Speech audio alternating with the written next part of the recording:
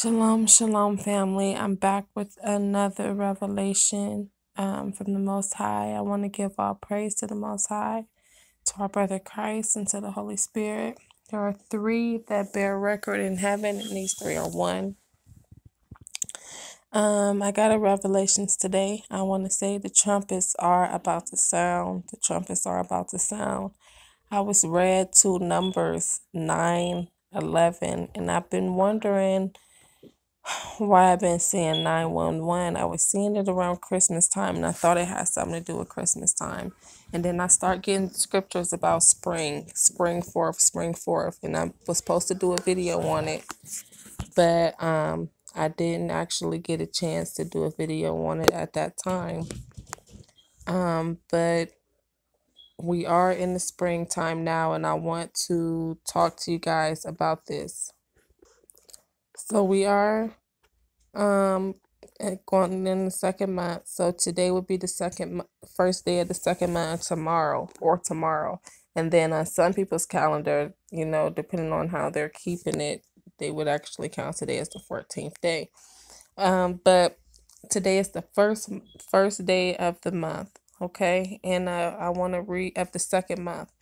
And I want to read something to you guys because of 9/11. And I actually had just seen 9/11 again, and it reminded me that I needed to do this video. And this is Numbers 9. I'm going to start at 9, but 11 is the main verse I want to point out. So it said, the Lord spake unto Moses, saying, Speak unto the children of Israel, saying, If any man of you or of your posterity shall be unclean by reason of a dead body, or be in a journey afar off, yet he shall keep the Passover unto the Lord. Remember, it was saying the kingdom of God is like a country far off. Remember that scripture and the parable about the Messiah taking a far journey, a man who took a far journey. Remember, yet he shall keep the Passover unto the Lord. The 14th day of the second month at the even they shall keep it, and eat it with unleavened bread and bitter herbs. So this is the second Passover. This is for people who are unclean or on a journey afar off. They shall leave none of it unto the morning. So 9/11, now in the NIV, this verse say the 14th day of the second month at twilight. See, this say at evening they shall keep it, but it say at twilight they shall keep it and eat unleavened bread and bitter herbs. That stood out to me. They shall leave none of it until the morning, nor break any bone of it. According to all the ordinance of the Passover, they shall keep it. But the man that is clean and is not in a journey, and forbeareth to keep the Passover, even the same soul shall be cut off from among his people, because he brought not the offering of the Lord in his appointed season. That man shall bear his sins. And if a stranger shall sojourn among you, and will keep the Passover unto the Lord according to the ordinance of the Passover, and according to the manner thereof, so shall he do. Ye shall have one ordinance, both for the stranger and for him that was born in the land. One ordinance.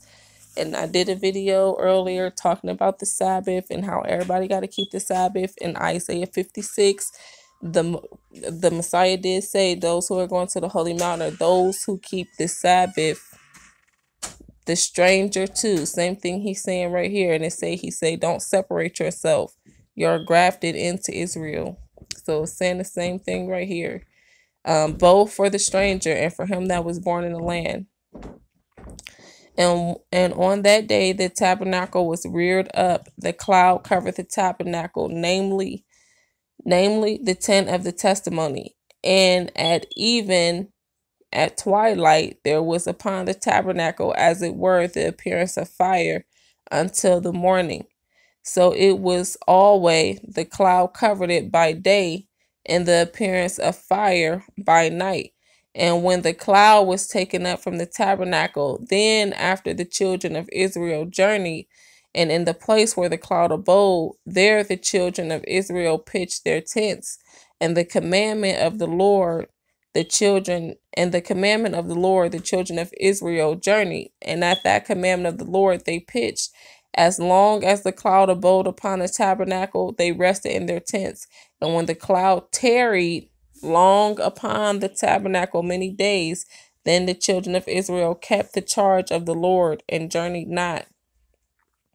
Okay, so it say when the cloud tarried. Now this cloud was the Messiah.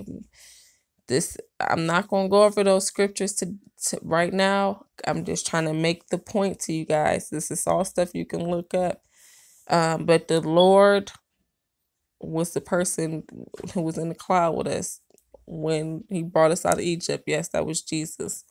That's another story. You can watch my last video that I talked about rap the news, as I was explaining to him the same thing. Okay, when the cloud tarried, so it talk about the scripture about the Messiah tarrying.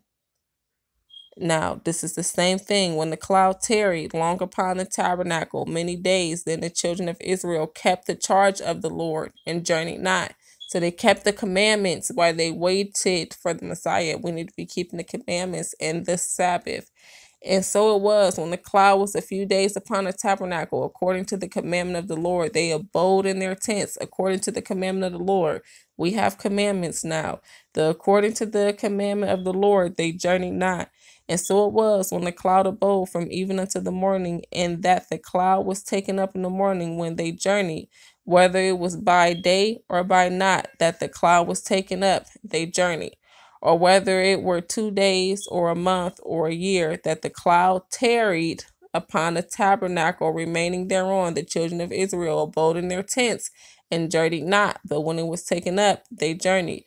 At the commandment of the Lord, see, when the cloud, when he was with them, they journeyed not. But when he went up, they journeyed.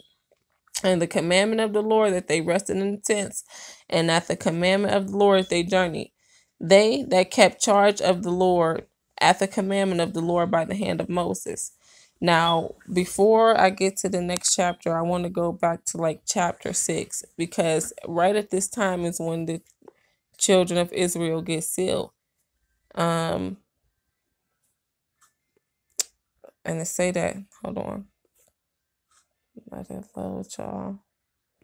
I think it's chapter 6, maybe it's 7. It's the last verse.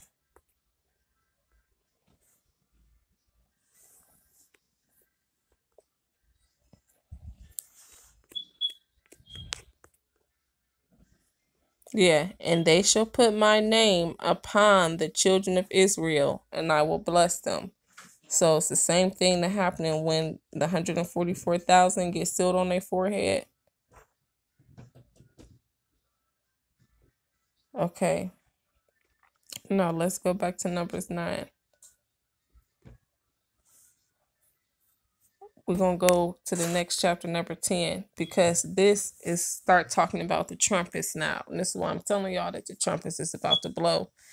And the Lord spake unto Moses, saying, Make thee 2 trumpets of silver of a whole piece. Shalt thou make them, that thou mayest use them for the calling of the assembly, and for the journeying of the camps. And when they shall blow with them, all the assembly shall assemble themselves to thee at the door of the tabernacle of the congregation.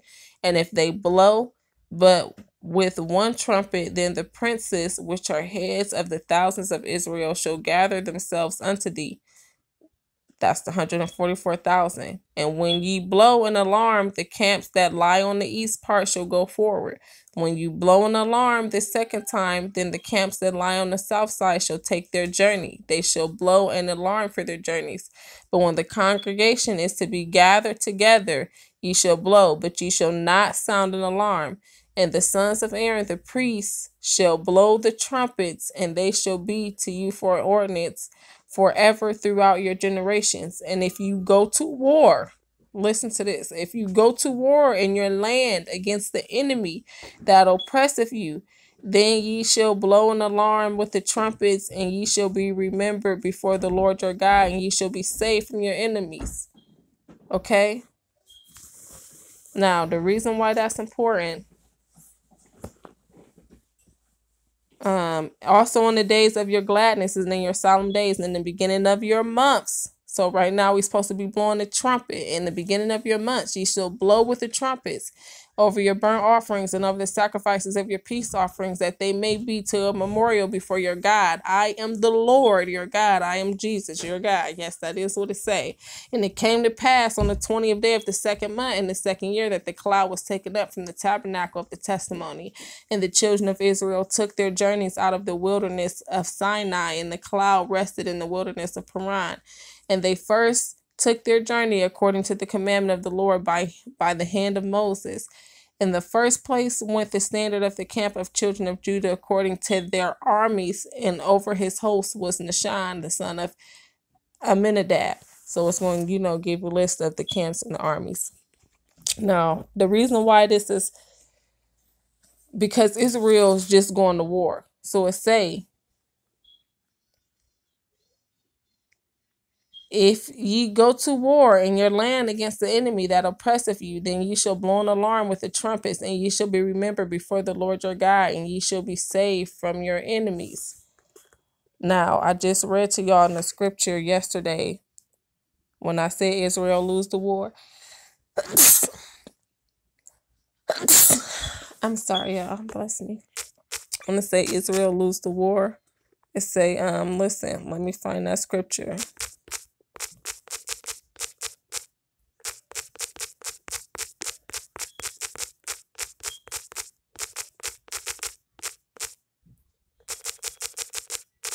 Let me see if I can find it, y'all.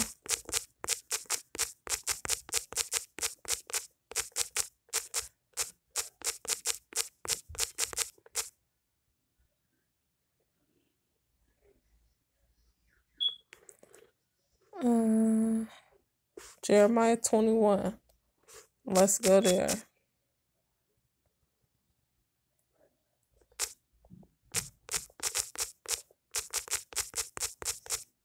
Oh, I might have spelled that wrong, but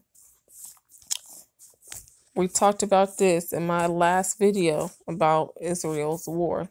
The word which came unto Jeremiah from the Lord when Zedekiah sent him Pashur, the son of Melchiah, and Zephaniah, the son of Mishiah, the priest, saying, Inquire, I pray thee, of the Lord for us, for Nebuchadnezzar, king of Babylon, maketh war against us. If so be that the Lord will deal with us according to all his wondrous works, that he may go up from us. But what did we discuss?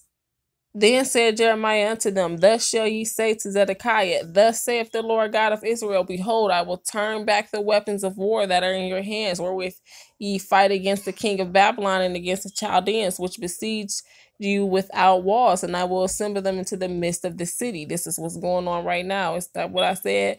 But the flip side is, he's not going to help them this time. He said, and I myself will fight against you with an outstretched hand and with a strong arm, even in anger and in fury and with great wrath. And I will smite the inhabitants of this city, both man and beast, and they shall die of a great pestilence. So we read that. We talked about that. So this tie into what we talked about, because when they go into war in their own land, what? They need to blow the trumpet. And the trumpets are about to sound, guys.